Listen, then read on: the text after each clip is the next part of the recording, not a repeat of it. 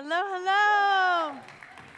I want to take a quick second and just talk to everybody online. I love you all. Spare with me for a second. Online people, I just want you to know, no matter where you're at, no matter what you're going through, you have a church that believes in you. We're praying for you. We love you, and we're so glad that you're here with us this weekend as we continue in this series called Famous Last Words.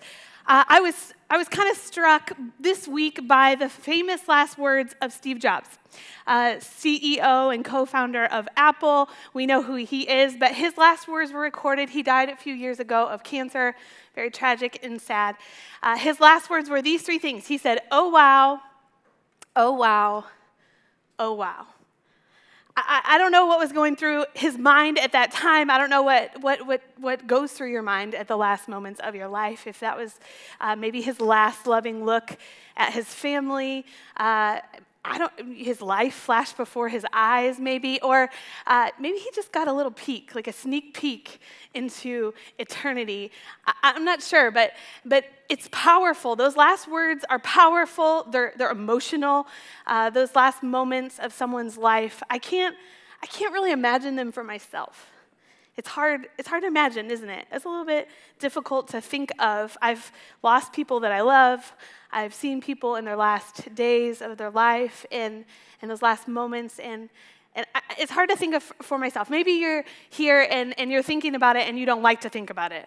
Like, I don't know what's going to happen next, what's going to happen to my family. I'm not ready to die. I don't want to think about it. Or maybe you're here and you have contemplated death, afterlife, what that means for you.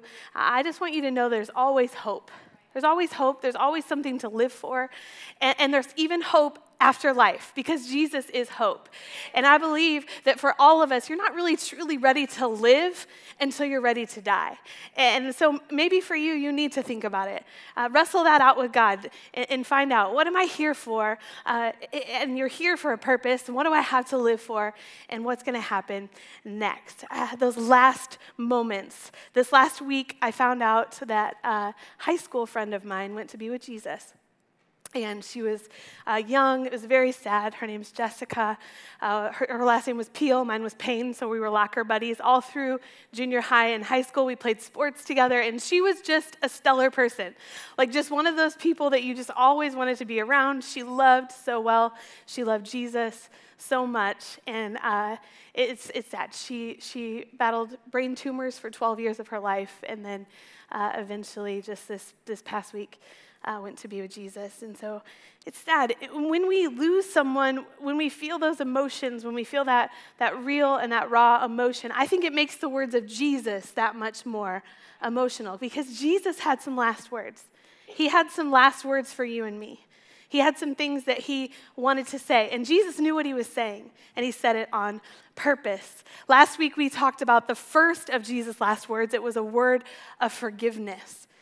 Even on the cross, even after he had been battered and bruised and hung on the cross, naked, shamed, alone, even in that moment, he said, "Father, forgive them, for they do not know what they're doing." Jesus had a word of forgiveness even in his own pain and suffering, and even in his own death. That was the first of Jesus' words.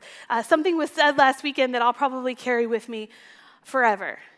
Brian said, "Why are you carrying around what Jesus already died for? Why are you carrying that around with you? The past, that thing that happened, that thing that you did, that thing that you said, that pain that they gave you, what they did, what she said, all of those things, that thing that you obsess over in the past. Jesus died for it. Why are you still carrying it around?" And there's something really powerful that comes with forgiveness, and that's salvation. We can't change the past, but Jesus has the power to forgive it. He has the power to cover it, and you don't have to carry it around and make it yours. Make forgiveness your word. Forgiveness is a powerful word, isn't it? It's awesome to think that Jesus forgives us. Forgiveness, it's freeing. Jesus, the famous last words of Jesus, he had said them on purpose. One goes from one to the other, to the other, to the other. So it brings us to Jesus on the cross. He's got these two men next to him. He's just said, Father, forgive them. They don't know what they're doing. And he's got these two criminals hanging on the cross next to him. And they start to have this conversation together. He's got one on one side, and he is kind of a bully. He's bullying Jesus. Like, if you are who you say you are, just get us out of this. He's looking for the bailout. He's looking for Jesus to kind of prove himself. And on the other side, you have a man who became a believer in that moment. He looked at Jesus and he saw something different. And he's like, yo, Joe, we got ourselves into this mess, and he hasn't done anything wrong. Don't you fear God? And he asked Jesus to remember him in that moment. Now, the man didn't say his name. He didn't say his occupation. He wasn't like, I'm son of Norma and Steve. It wasn't a conversation. Norma and Steve, we love you. They're in Florida. I just thought of their names. I don't know why. It was this conversation. There was no small talk. I've recognized something about myself. We went on a few airplane rides, and there was some small talk. You know, airplane small talk? And you're like, I don't really want to talk, but okay, here we go. I had some airplane small talk. And after you say, hi, my name is, what's the next question? You always know on a plane, if you get the next question, you're in for a long ride. Once you stop at names, you're good. You can turn on your headphones and you're good. But the next question is, what do you do? I realized about myself, every time I'm asked what I do, I say this. I say the same thing every time. I say, I'm actually a pastor.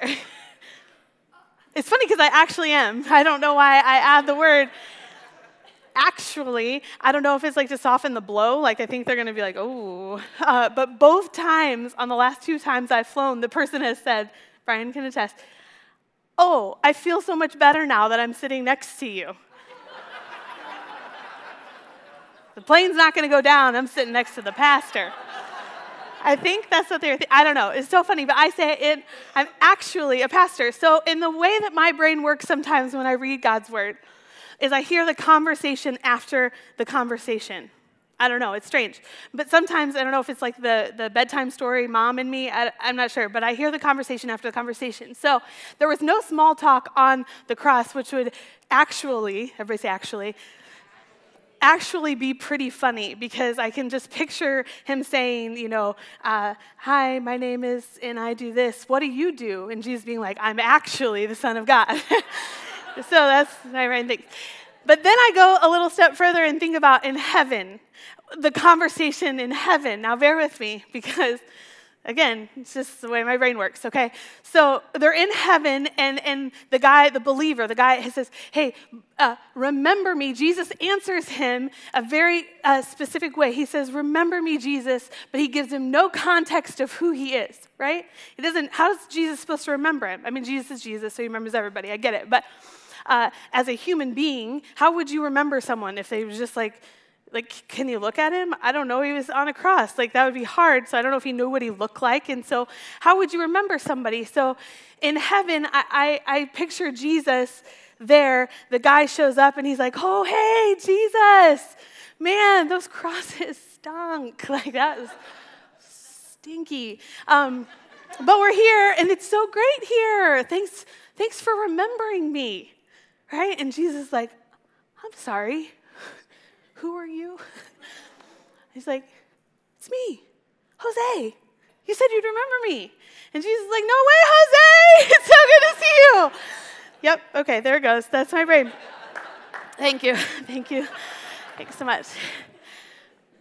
But Jesus said something very awesome to this guy. When he said, hey, Jesus, remember me. Jesus said, truly, today you will be with me in paradise.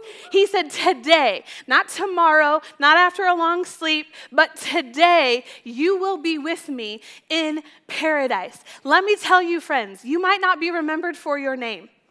You might not be remembered for your job, your credits, your accolades, all the things that you have done in this life, but Jesus will remember you.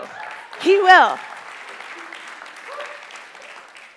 He'll remember you, and he knows your name. Forgiveness and salvation, they go together. Forgiveness and salvation. Forgiveness is for everything in the past. You can glance back. It's okay. It's okay to glance back, but it's not okay to dwell there. We can dwell in our past mistakes. We can also dwell in the good old days. Do you know what I'm saying? I wish that things were like they used to be. The forgiveness is for everything in the past. You don't have to live there. And salvation is for everything that God has for your future. To look forward. I'm saved on purpose. I'm saved for a reason. Everything in front of you. Salvation comes from the Greek word sozo. S-O-Z-O. Sozo. It means healed, restored, made whole, forgiven, set free. It's not just that you are saved from something, you are saved for something. Now, it's kind of like marriage. Just think about it for a sec. Marriage.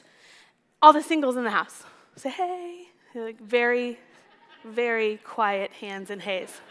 This is your moment. Like, this is it. This is a good place to meet somebody in church. Can I get an amen? Serve the house, find a spouse. Okay.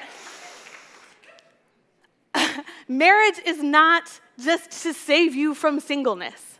It's not just a rescue from the kids' table at Thanksgiving. Okay?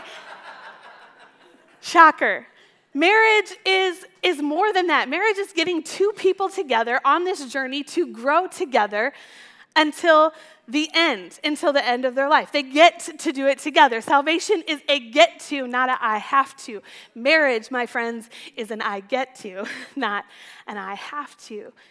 You are saved for a purpose, for a reason, not just saved from something, from hell, from destruction, from a life of loneliness. You are saved for something. Now, the from something is good enough, but you are actually saved for a purpose and a plan. God has a purpose for your life. It's meant to bring two people together. Brian and I actually have coffee together every single day, almost every single day. Usually it's in matching cups because there's like a little green lady on it. Don't you judge me. You don't know my budget. I'm just kidding. But that's where marriage is built. Every day decisions, every day. That's where we talk about everything, and that's where exactly how your salvation is. Salvation is worked out every single day. That's where you build it. That's where it's born. That's where it's built. The most popular question that I get as a pastor is, what is God's purpose for my life? Like, I'm supposed to know.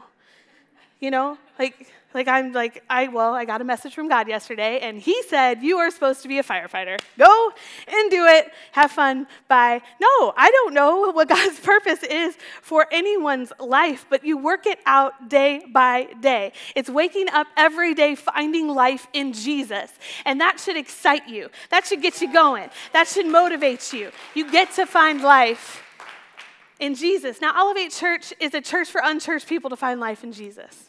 And sometimes people stop at the word unchurched.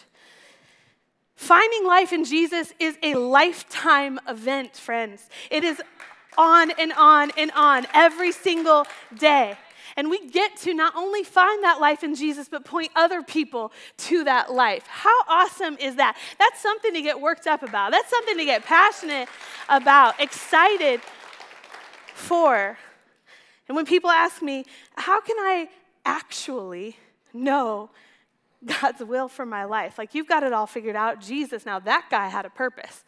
He had a purpose. How can I know God's purpose for my life? And most people kind of get stuck in this spot. They make it kind of dramatic. Like, almost like if I don't know what I'm here for, I don't have to do it. Like, I can just make it an excuse. Well, I don't know. I don't know why I'm here. I don't know, so I don't have to do anything. Guys, if I can tell you one thing, if you are here and you've asked that question before, how can I actually know God's purpose for my life? Everybody say actually. How can I actually know God's purpose for my life? Friends, serve your way into God's purpose for your life. Serve your way into it. Sometimes you just got to start somewhere. You cannot actually find the purpose for your life by just analyzing it. It's paralysis of analyzing, paralysis of analysis. There it is. You get paralyzed by overanalyzing things. Anybody in the house analyze things a little bit too much? There's some people on the front row that are truthful and a few in the back row that are like kind of, sort of, maybe.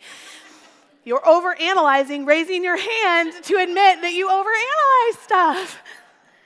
You can analyze it so much. Where's my perfect fit? Where does God want me? This is a family, and we all help out. We all pitch in. Now, we have a family of 5, and sometimes they can overanalyze their gifts and talents, and I'm like, sister, unless you're going to live in a hotel, you got to know how to put the towels away, okay? Just do it. Figure it out. Do something. Shove them in. I don't care. Just do it. You can't overanalyze. You have to just take a step. You have to take a step. Do something. God will fill in the gaps. He'll show you if it's a good fit for you. He'll help you. He'll navigate you through. There's lots of places to serve here. There's lots of places to serve in your community. Just step out. Love somebody. Serve somebody. Find somebody that God wants you to serve. Serve your way into God's purpose. Now, this reminds me of David, King David in the Bible.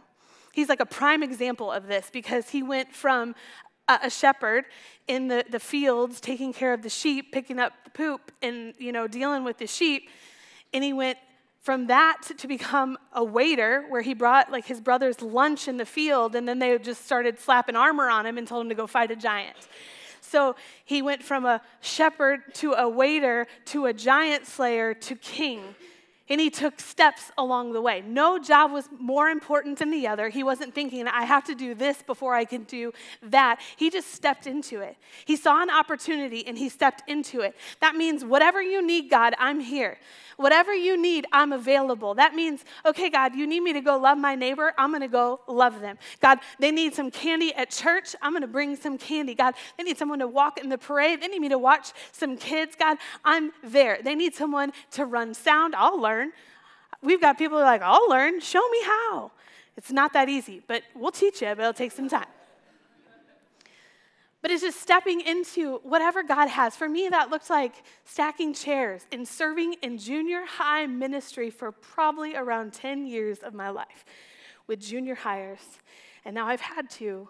And I think, how did I do that for 10 years, loving junior hires? No, it was easy because I said, God, I'm available. Just show me how. Give me a heart for it. Sometimes, friends, we don't have a heart for it until we ask God for the heart for it. You got to step into it. God, help me. Give me a heart for this. I want to love these people. God, what do you want from me? It's like spinning in a circle. God, what do you want? I'm here. And God's like, you're still spinning. Like, take a step. And then you take a step and you find, oh, okay, this is what I'm meant for. And maybe it's just for today and then tomorrow and the next day. No job is more important than the other. Just start somewhere. We just had Growth Track here at Elevate. We have another one coming up in May. If you are here for a purpose. If you are here for a reason. It is not a mistake that you are sitting in this room. It is not a mistake that you love this church. It's not a mistake that you even maybe like it a little. You're here for a reason. Go to Growth Track. Find out why. God, I love this church. I just keep showing back up. So something's there. They keep telling me to. They're like, just keep coming back. I'm like, all right. I'm going to keep coming back. And you do. And then God says, hey, take a step. And sometimes we can push that away. God, I just want to keep coming back. I just want to sit in the back. I don't want to be noticed. And God's like, but you don't know what you're missing. Step into it. See what God has for you, because salvation gives you a purpose. You are not just saved from something, you are saved for something. If you've ever wondered, what am I here for? I'm talking about planet Earth. What am I here for? You are here to honor and glorify God. How do you do that? You seek and save the lost. Every single day, you have a purpose. That's the mission, that's the plan, that's the purpose God has for you. Philippians 2:13 says, it is God who works in you to fulfill his good purpose. It's easy to lose sight of our salvation, isn't it? Like, we've been saved, we know who Jesus is, we know who he is to us, but along the way life happens, it's easy to lose sight of it. But when we lose sight of what our salvation is, or maybe you don't have a good, clear picture of salvation and what that means for you, and so you're still wrestling it out. That's okay. Ask questions. Someone will help you. Maybe you've never started a relationship with Jesus and you don't understand salvation. I'd love to have a conversation with you. But when you lose sight of that, or when you don't fully understand salvation, it's easy to get focused on a certain thing. It's easy to get focused on what everybody else is doing wrong, not what you're doing wrong. It's called sins of commission. It's looking at someone else, and in reality, if I can just put it in easy terms, you become a Christian cop. It's a thing. You become a Christian cop. You start pointing out what everybody else is doing, and you see them, and you're like, oh, why are you doing that? Why are you wearing that? Did you see what she's doing? Did you see what they said? Did you hear that? And you start to pick apart what everybody else is doing, and you don't see what you're doing. You can get stuck in this spot. I've gotten stuck here before. The people in my house, I can overcorrect. If you have anyone to pray for my children. They are growing up with 2 pastors, and they get sermons every single day. But we can overcorrect people, and we can start, it's easy to focus on what everybody else is doing wrong and giving them the lectures than it is to look at ourselves and see maybe, well, we're missing it, and it's what missteps that we're making. You can get stuck here in this place because we can work so hard on not doing anything wrong. And maybe you've gotten to a good place where you're like, I'm not doing much wrong, God. Look at me. I'm so great. You can get to that place where you're actually not doing much wrong, but you're also not doing anything right. Because what's right is actually focused on your purpose. What's right is seeing the people in your life that need Jesus. What's right is having a different type of mindset. I would take a person with a big heart that wants to love Jesus over a self-righteous person with a red pen. I would. I want to be that person. I want to be that person with a big heart, but maybe I got a little bit of mess. Jesus, forgive me. We all do. We're not perfect. Than to have a red pen correcting everybody else's mistakes. Because even until the end, even until the cross, Jesus was inviting people into the family of God. Even on the cross. He said, today you'll be with me in paradise. And even on the cross, he was looking for people who would truly surrender, truly believe, and look to him. And he said, today you'll be with me in paradise. If you're being a Christian cop, just stop. Just stop. Just look inside. What do I got going on? And when you're focused on that, you kind of lose sight of what everybody else is doing because only Jesus and only God can change their heart. The people in my house that I want to overcorrect and do things for and help them reach their potential, God, I just want them to reach their potential. He's like, let me change their heart. I'm a lot better at it than you. Let God change people's hearts because he wants to change yours too. Even to the cross, Jesus was inviting people into his family. The third word of Jesus was a word of relationship. Relationship. When Jesus saw his mother there and the disciple whom he loved standing nearby, he said to her, woman, here is your son. And to the disciple, here is your mother. Mary and John were standing before him at the cross. They were grieving. They were sad. There was a few other Marys there. There was actually three Marys and John. All the other disciples had scattered, but Mary believed in Jesus. That was a different relationship. That was a mother-son relationship. Arguably, she probably believed in him first. Because when she visited Elizabeth and Jesus was in her tummy, Elizabeth, her cousin, looked at her and said, blessed is she who believed that God would fulfill his promise to her. I love Mary because she has this big heart and the hardest job. I don't know how she raised Jesus. Even though he was probably really, really good and didn't do much wrong, I don't think he ever probably sassed her.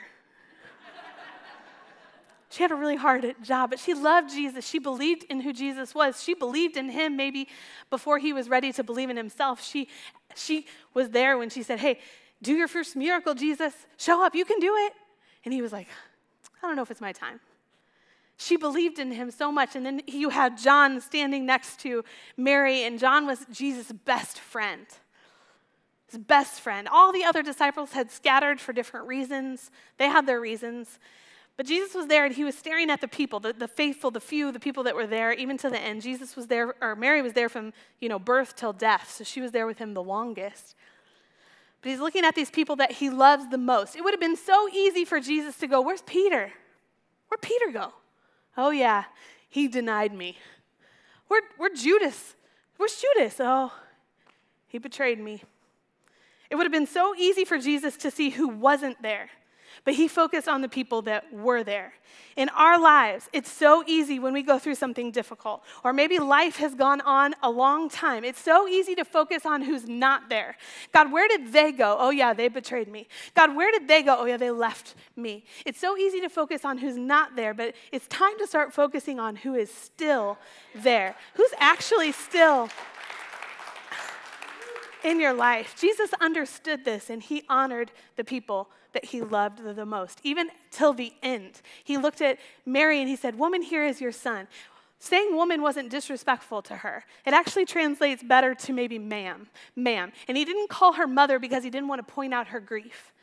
He honored John. John, here is my mother, the person that I maybe love the most in life, and I want you to take care of her. From that day on, John took her into his home like his own mother. And maybe Jesus in that moment, maybe his life flashed before his eyes. I don't know. Maybe the future he was looking at, but I'm not sure what he was exactly focused on, but he wanted to protect and love on his family even after he was gone from this earth. I do know that he was thinking of all of us. I do know that in that moment, taking care of his mother's earthly life was very similar to how he feels about you and I, because Jesus redefined family. He redefined what family is. He looked at his mom and he looked at John. One was related by blood, one was related by just a friend who became family, and Jesus redefined family in that moment. He said all the people that aren't your family can be your family when you're in the family of God. And maybe there's some people in your life that aren't the right family for you. That's okay. That's okay to define who is maybe not the right family, the people that you have the closest, because who you hang out with the most matters. Who you hang out with the most matters. Do you have the right family? Jesus redefined family, and he made a family of God, the church. That's why the church is so important. It fuels us. It keeps us going. It excites us.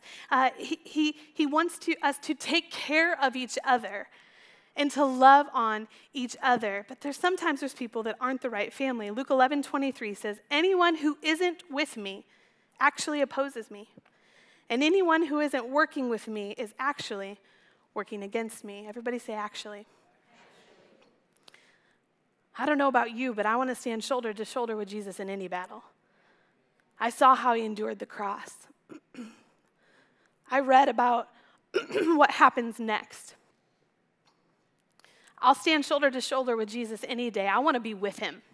I actually want to live my life with Jesus. I want his purpose to be my purpose. I want his will to be my will. I want to fulfill the purpose that he began. Jesus didn't focus so much on his potential. He could have been anything.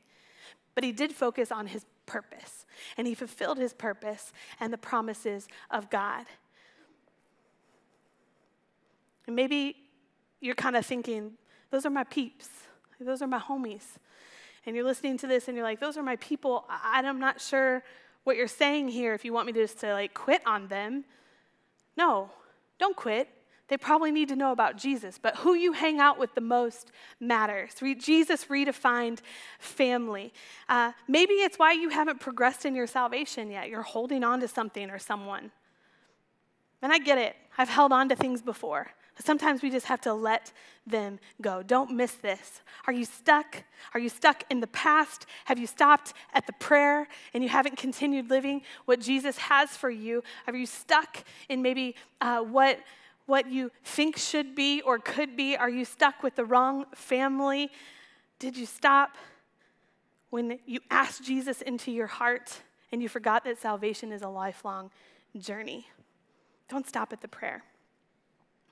I just wanted to share really quick a little short excerpt from my friend Jessica's obituary. And I know that sounds really dark, but it's actually really bright because she had a life lived well. And when I think about this message, and I think about the actually, and I think about the purpose that God has for us, and I think about the family of God, all of us sitting here in this room, when we believe in Jesus, when we say, Jesus, I want to follow you, and we step into the actually, something changes. And that happened for Jessica. So I just want to read a quick little excerpt from it. It says, even with the physical limitations, Jessica cherished each day that her Lord and Savior gave her. She most enjoyed time with her children and watching their love grow. Jessica's main focus has always been her relationship with God. Her faith has been an inspiration to all that have known her. She understood that each minute of her life was a gift from God. She always rested secure in the knowledge that God had promised her full and perfect healing with him when he called her home. Jessica was reminded every day of her mortality, and it renewed her steadfast love of and faith in her Lord and Savior, Jesus Christ, to whom she fully committed herself as he did to her. Jessica stepped right into the arms of Jesus. In that moment, when she left this earth, she was with Jesus in paradise. She fulfilled her purpose because, friends, we keep working out our salvation until the day we hear, well done, good and faithful servant. You keep working it out. You keep wrestling it out. It's not perfect. I'm not asking you to be perfect. I'm just saying keep working it out. Keep walking it out. Keep asking God, do I have the right people in my life? Do I have equal parts, the people that are speaking into me and the people that I'm looking to reach a hand out to and tell them about Jesus? God, who is in my life? God, the purpose you have for me is to honor and glorify you, and I want to do it with every area of my life. Give me someone to love. Give me someone to serve. Friends, there are people that need to know that today, if they died, they would step into eternity and they would be with Jesus. Jesus said, today you'll be with me in paradise. There are people that need to know that this Christian life is not a solo sport. It is hard. It is not easy, and they need to know that you've got their back. They need to know that they are not alone, that they are loved, that they are worthy, that they have a purpose, and that actually God knows their name. Guys, there are people that need to know. They need to know that. There was a quote from C.S. Lewis in her obituary, and it said, "You never know how much you actually believe anything until its truth or falsity becomes a matter of life and death to you." Life and death is on the line. The purpose that God has for you is a life and death matter. There are actually people dying and going to a Christless eternity. They're living purposeless lives, and they don't have to. And you have the answer, and you're keeping it to yourself. Let's actually step into the purpose. Let's take a step. Let's serve somebody. Let's love somebody. Let's actually realize that there's something on the line here. Do you know what actually means? In the dictionary, actually means the truth in fact and in act. The truth in act and in fact. We have the actions. We know what to do. Nobody needs to tell you how to love your neighbor. You know how. Their dog's annoying. I get it. But you know how to love them like only you know how. You don't need to be told how to love your family. It might not always be easy, but it's doable. You don't need to be told how to tell someone about Jesus. All you have to do is live your life, and they can watch. I can sit down and give you the Romans road. It's good. I can email it to you. If you need to know how to lead someone to Jesus and you want the perfect words, they're found in the book of Romans in the Bible. I can email you that. I can tell you that. I can tell you that you just love on people and tell them how Jesus changed your life, because nobody can take away your story. And you can share that with people, and something might change in them. I can tell you how to do it, but you know how to do it, because we need to live more in the actually. We need to live more in that place. We We like to step back and live in our own actually, but what is God's actually? God actually says you are forgiven because he said, God, Father, forgive them, for they do not know what they are doing. God says you have a purpose. You are saved. You have salvation. And he said you're not just saved from something, you're saved for something. Truly, you will be with me today in paradise, and you have a place. You have a family, the family of God. Jesus redefined the family. He gave us this church. And these are actuallys.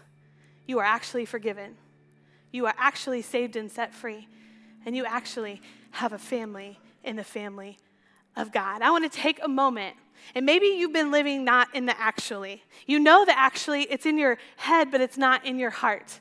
That's okay. We can all get in that mode sometimes. But the actually is in act and in fact. The fact is Jesus loves you. The fact is Jesus loves everybody outside of this room. The act is, God, help me take that step. Help me take that step of serving someone and loving someone today.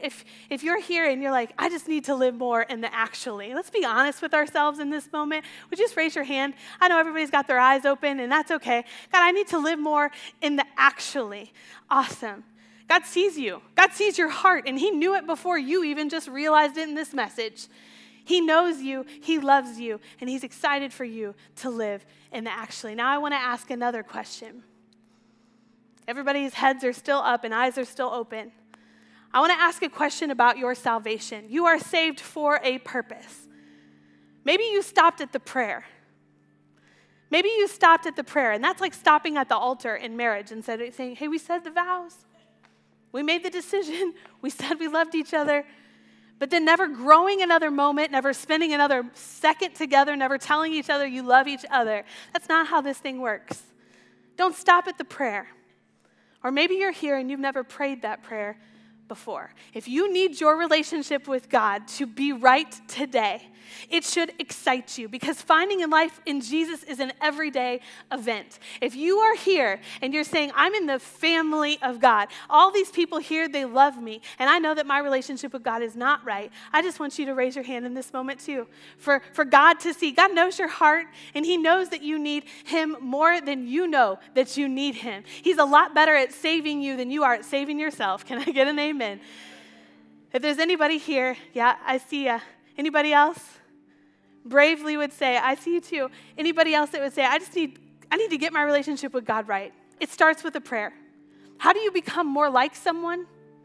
You spend time with them. You spend time with them. So let's talk to God in this moment and let's tell him that we love him. God, we love you so much. God, for those people in here that raised their hand, I saw 2 or 3, God, that said, I need God in my life.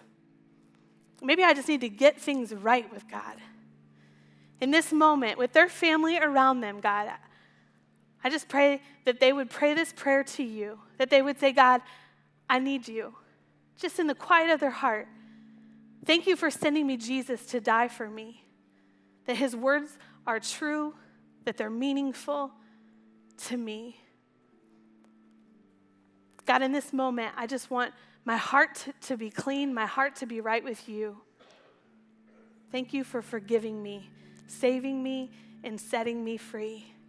And God, for the rest of us, that we would live in the actually. God, that we would see that you are actually God. God, that we would see that you actually have forgiven us, that you've saved us, and that you have a purpose and a plan for us in this life. God, we worship you, we honor you, we praise you, we give you all the glory. It's in your name we pray.